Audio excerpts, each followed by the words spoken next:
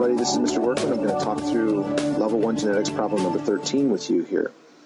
All right, so let's read this question really quickly here. What proportion of human progeny receive an X chromosome from the father?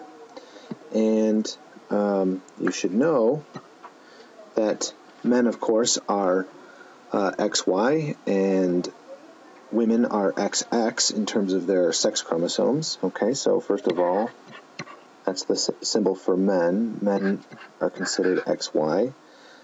Women are considered XX. That's the sex chromosome allocation for our two genders.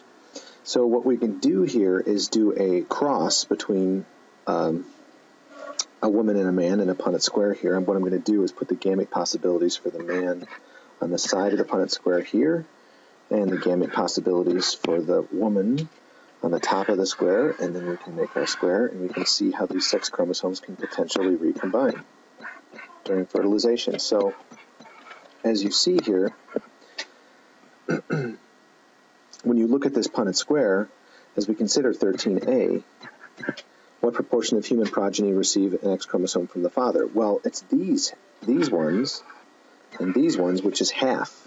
All right, so that means 1/2 receive the X from dad.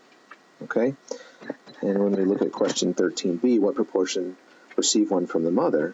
Well, all of the kids get X chromosomes from the mother, so that means all,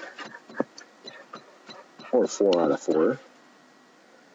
And then in 13c, the question is what proportion receive an X chromosome from the mother and a Y chromosome from the father? Well, that's going to be these boys down here, the XY here. You get an X from your mom when you're a boy, and you get a Y from your dad when you're a boy. So that means half